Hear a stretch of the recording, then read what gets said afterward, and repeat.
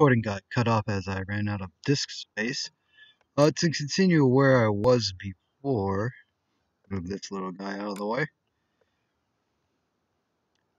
Another Northern-sided researcher is that of Robert Asher, also of Sandia Labs, that is specifically working on brain-computer interfaces. This is a briefing from from 2003. Basically, these defense contractors have to give annual and semi-annual reports to get more funding and to report back on the progress they've made in this research to the government, the Department of Defense, to DARPA, the Defense Advanced Research Projects Agency, which runs a lot of these programs. But anyway, this one from 2003 is very interesting because here he goes into using this technology to enhance performance of soldiers on the battlefield and in general to for this purpose is to increase safety, or on the battlefield it would be to increase the soldiers' fighting capabilities. So Asher says here, human performance enhancement may require modifications to the biochemical aspects of the human. Maintained alertness, enhanced physical and psychological performance, and enhanced survivability rates in serious operations all require modifications to the biochemical aspect of the human. DARPA is in the process of developing drugs to enhance performance when a person has been sleep deprived. Consider the use of externally applied non-dangerous electromagnetic fields, and this is exactly what a neuroweapon does, to increase the rate of production of body biochemicals and enhance human performance. DARPA has a proposal to increase the rate of stress protein production before a soldier goes into combat. The intent is to increase the survivability rate when the soldier is wounded and needs to receive blood products. Beyond that, one can envision increasing the rate of production of ATP, which will yield higher energy levels by natural means, will help ion pumping to aid in nerve recovery and contraction of muscles, and will speed recovery from combat stress. What other changes can be engineered by a specifically shaped electromagnetic pulse that might enhance human performance without pharmaceuticals? This investigation may spawn a new industry in which the human is enhanced by externally applied electromagnetic pulses, so shaped as to enhance specific biochemical changes within the body without drugs or in combination with drugs with fewer side effects. For instance, nanoparticles might be formulated to release drug dosages. Then Asher continued to few words on this.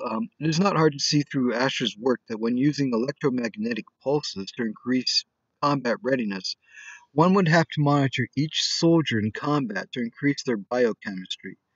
It of course would be impossible to do this manually, which would mean that it would take an intelligent system controller to oversee the mass number of troops in combat to increase their biochemistry. And if this is connected to an automated system, then it is not hard to see how this could also be done on a mass scale covertly. For Norsene's project, then they would be able to use electromagnetic stimulation to lobotomize a terrorist with dual uses always in view. Asher continues on the different applications of electromagnetic simulation. These are the various technologies that are proposed or that were in development and research in the year 2003, mind you. So we're talking about the year around 2001, 2002, 2003. Nano. Develop and understand nano aspects of the use of electromagnetic field interactions with cellular structures. Develop and understand how treatments may develop by nanoparticle interactions only at specific sites where the electromagnetic fields are focused. Investigate whether electromagnetics can be used as a power source to conduct mechanical actions at the sites. This is actually directly related to something we'll study later in the quantum physics of neuroweapons, specifically with what's known as target theory, which was proposed by the founder of quantum biology, a Nazi by the name of Pascual Jordan. But we'll get into that later. Bio. Develop a detailed understanding of the effects of electromagnetics on cells and neuronal networks, including the full range of scales from micro effects on proteins to macro effects on neuronal networks. Info. Develop methods to shape optimal electromagnetic pulses to carry messages to the cells and neurons. Cogno. Understand how electromagnets can be used to enhance cognitive performance as well as physiological performance. This is an alarming development from 2003.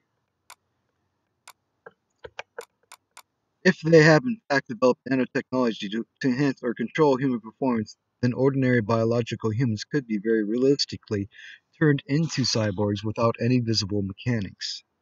It is very clearly that this is in line with the Norsean semiotic vision of information injection. In this report of Asher, in the section under brain-machine interfaces, he sees the applications of this technology to mass control of automobile drivers or air traffic controllers. Again, we see the convergence with radar in this technology, as many civilian complaints of neural weapons abuse. There are many statements related to being stalked by vehicles on the road.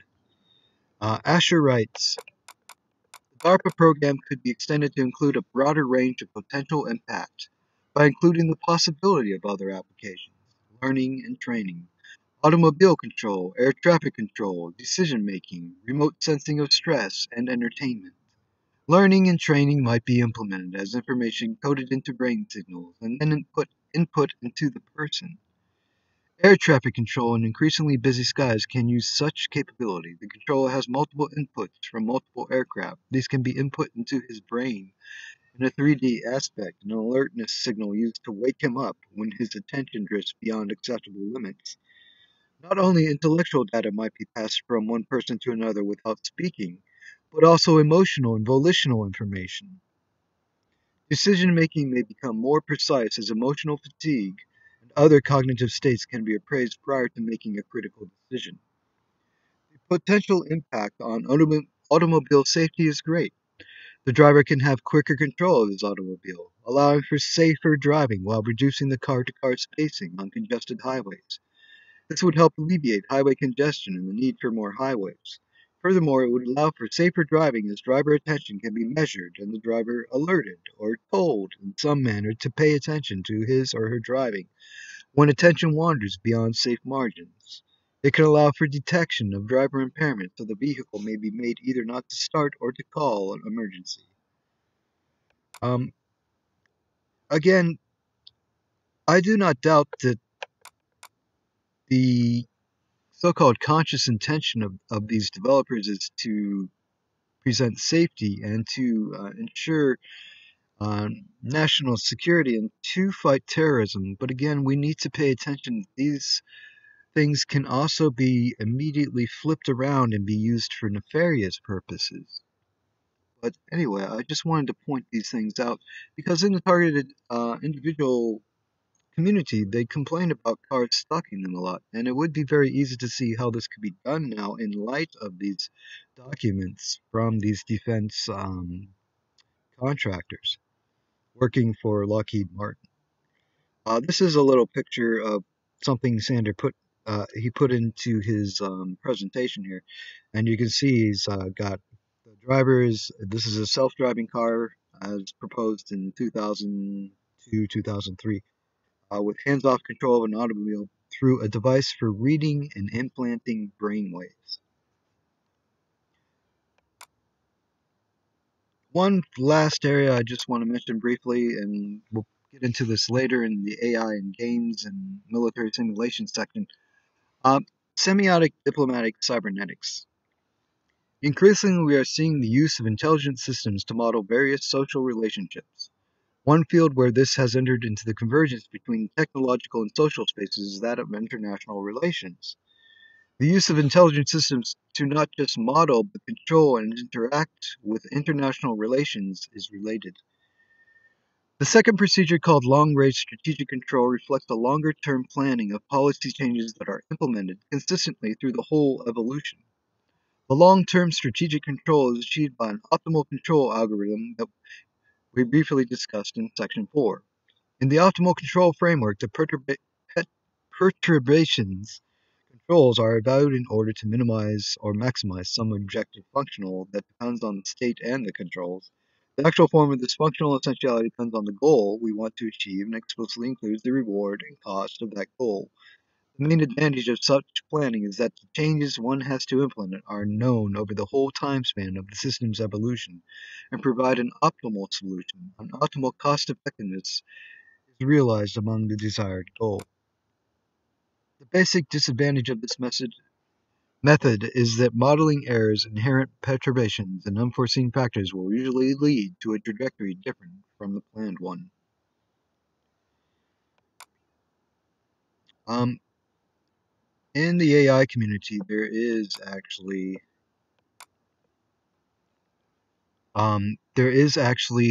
this um, an artificial intelligence a simulation known as diplomacy. So there's no doubt that the same principles can be used to managing international relations and also domestic relations. And we could also see this implemented to manage, say, political positions.